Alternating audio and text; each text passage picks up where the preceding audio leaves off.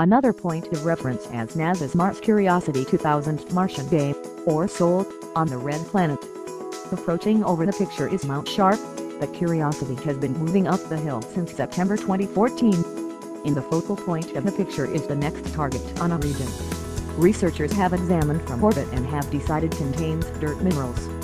The arrangement of dirt minerals requires water. Researchers have officially verified that the lower layers of Mount Sharp shaped inside lakes that once crossed Gale Crater's floor. The region ahead could offer extra understanding into the nearness of water, to what extent it might have held on, and whether the old condition may have been reasonable forever.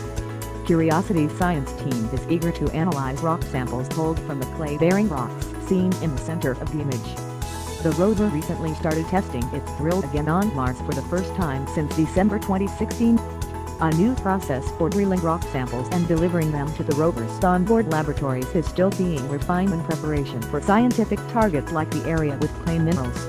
NASA's Curiosity rover traveled 11.6 miles. The science group is anxious to break down lake tests pulled from the mud-bearing rocks found in the focal point of the picture. The rover has of late began testing its penetrate again on Mars out of the blue since December 2016.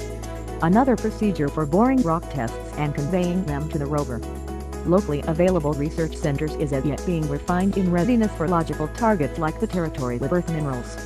Curiosity arrived in August 2012 and has voyaged 11.6 miles 18.7 kilometers in that time.